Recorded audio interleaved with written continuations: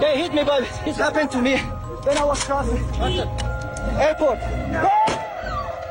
I am afraid that the Taliban will kill me. I made the decision. The buck stops with me. This is Not My Party. Brought to you by the Bulwark.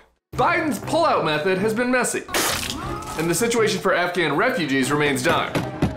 They all worked at American camps, and they can't get into that airport. Many are now stuck sweltering in Qatar in an airport hangar that has been described as a living hell with shit and urine everywhere. And those are the lucky ones. According to the International Rescue Committee, there were 300,000 Afghans who aided the US during the two-decade war. We've airlifted, hey Siri, how many? 90,000 people, Tim. Thanks, Siri. Those are Americans and Afghans now out of the country, which is quite the feat, but also way short of what's required. Not nearly enough. Remaining Afghans face persecution, or even death. Take a look at this text I received that shows the danger. Hi, I got a call from a girl who is recently married and is being threatened by this Taliban guy that is in love with her. He sent a letter to the husband stating either give his wife or he will be dead. That's bullshit.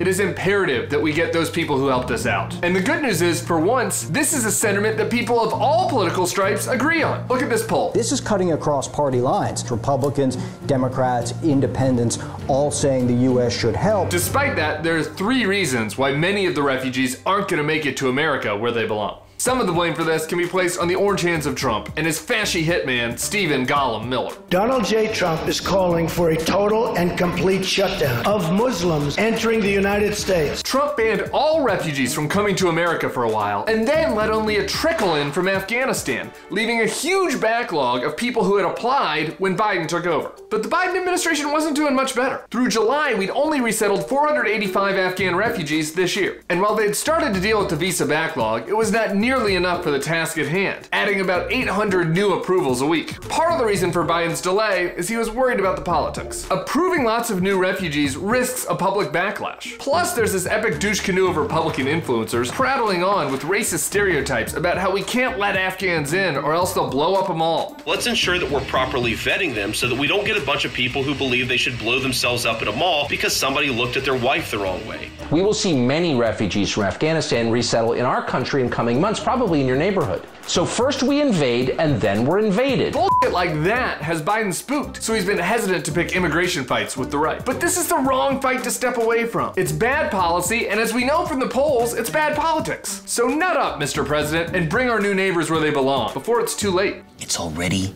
too late. Reports indicate Afghans with visas can't even get through the gate because of the chaos outside Kabul airport. And the Taliban is cracking down on locals who are trying to get out of Dodge. Guys like this worked with Americans as a translator, but they're stranded, injured, afraid, and unable to get through the psycho game of Taliban Frogger that's taking place on the streets of Kabul. So here's where we stand. Trump cut a deal with the Taliban saying we'd be out by May. Biden pushed that deadline to August 31st, next week. Biden said he's unwilling to shift the deadline. And if he doesn't, tens of thousands of people are going to be left to the mercy of medieval tyrants. We shouldn't let that happen. Those people would be great Americans, and evacuating them safely is the very least we could do. For ways you can help Afghan refugees resettling in the US, go to thebulwark.com/refugee. See you next week for more Not My Party.